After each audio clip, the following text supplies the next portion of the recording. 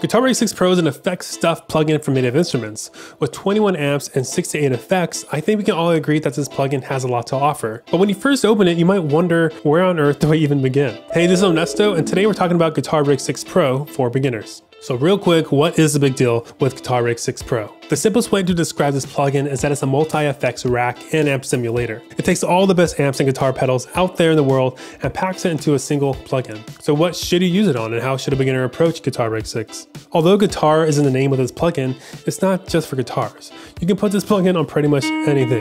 Yeah, put it on guitars.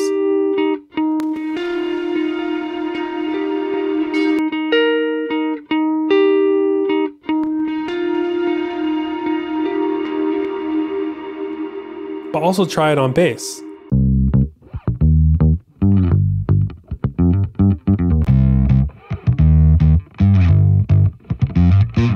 Or try it on synths.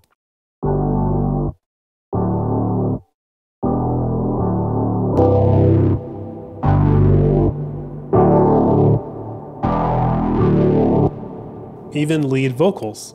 I was waiting till the sky was falling, held my breath till every single star had aligned. Oh my, I never saw it coming. Didn't think you'd wake me with a kiss like this. Try it on everything. So whether you want to explore different tones or experiment with a whole suite of plugins, reach out for this plugin. So now I want to give you a walkthrough/workflow for this plugin. So what I like to do is start off with a clear direction in mind. So let's take this sound for example. Cool, it's a dry guitar here. And what I can hear it is going like lush, ambient, having to go through an amp. So what we're gonna do is to find that preset for it.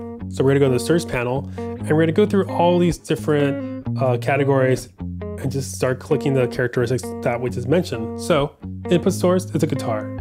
Effects type, I want to go through an amp in cab, so that's good there. And we'll go clean and let's see, character spacious. Sweet. So now let's kind of go through what's been curated for us and hear what we get. All right, pretty cool. Let's go here.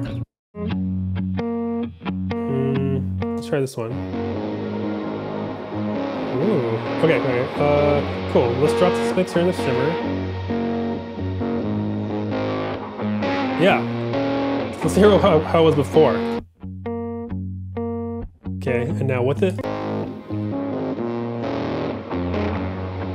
little too much still. Okay, that was pretty cool. That was really easy to do. So remember, have a clear direction in mind. And then once you have those adjectives, those words, go check out the search panel here. And if you're a beginner, here's another great tip. As you come across those presets that you really like, pay attention to what components, what amps and cabs are being used. Why? Because remember, there's 6 to 8 effects, 21 cabs. You're not going to be using all of them. You'll have your go-tos. So before we go on, if you're enjoying this video, please let me know by liking it. By liking this video, it's just a really quick and simple way for you to support this channel. Thank you so much for doing so. Now, there's no shame in sticking with presets. Seriously, there isn't. But if you're looking for more of a challenge, here's some ways that you can push yourself beyond these presets. So I have this piano loop right here that I think sounds super gorgeous. And I added on this Light Sports preset here. Sounds super cool already. But let's go beyond this preset. So the first way you can do that is by changing out some of these effects, adding some, taking some away, swapping out cabs and all that stuff. So first, what I want to do is click this cab. And let's try some other models here. Jump. Lead. You see how it's changing the tone ever so slightly. I think what I want is the Chicago one here. Tight. Great, now let's add in some effects. So look at all these effects. There's a lot, there's tons, oh my gosh. So once again, we're going to use these little tags here to help narrow them down. So delay and echo.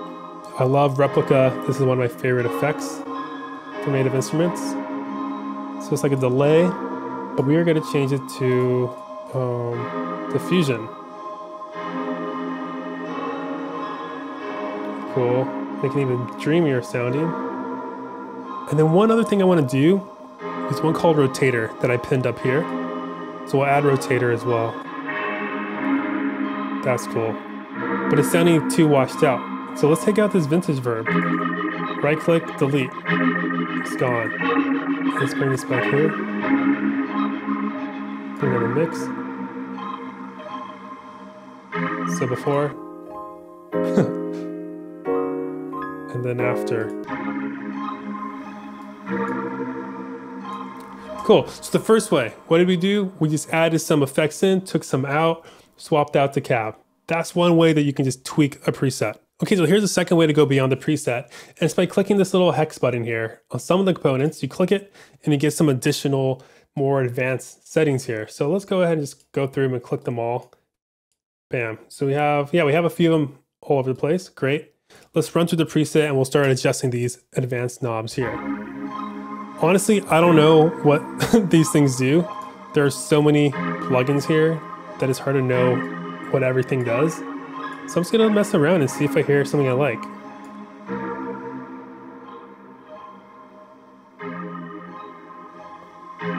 Cool, I like that there. Let's go down to rotator. I want the fast to be up on the treble, slow to be up on the bass. Drop the mix, I think it's still too much.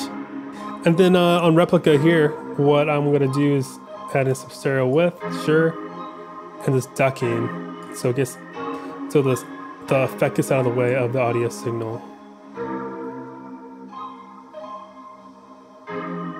Cool. Yeah, I think this little ducking thing down here really just helps it feel more articulate and less washed out and mushy. Cool. Okay, so the third way to go beyond the preset is by clicking this modifier tab here. You'll see all the modifiers that will help add modulation to pretty much any of the knobs that you have in your rig. So what I'm gonna do is choose LFO because that's kind of the simplest for me to understand. And then I'm going to click this little preset menu and choose sine. So now we have a sine wave. And then I'm gonna click and drag this and put it on some knobs and see what happens with it. So one thing I want to do for sure is add it onto the mix of my replica. Great. I know it's going a little too crazy, but we'll fix that later. This one on the feedback, on my chorus, and maybe on the mix knob here. Okay, so it's going way too wackadoodle. So what we're gonna do is click the hex knob on the LFO, and now we have the range of that modulation, the depth of it. So I'm gonna drop everything down first, because it is way too much. Cool. That's feeling a lot better. And as you can see, the modulation happening on the knobs that we modulating. Cool. Another obvious thing you can do that I did not mention is to just completely build something from scratch. But as a beginner, I don't know, I wouldn't try that as a beginner. I would kind of work off the presets if I were you. So as you're experimenting, when you come across a rig that you really like, please do yourself a favor and save it. Make your own preset from it. So what I'm gonna do is click this little floppy disk and we're gonna make a preset here called Dreamy Ocean. Sounds like a fun name. Click OK. Great. So now when you click this little user icon, our preset is right here. If you're interested in trying or buying Guitar Rig 6 Pro, click the link down below. And when you're ready to buy, please consider clicking my affiliate link down in the description. The small commissions I make from each affiliate link purchase helps the channel a lot. So if you do that, thanks a ton. And that concludes Guitar Rig 6 Pro for beginners. Thank you so much for watching. Please consider liking this video so other music makers can find it. Later.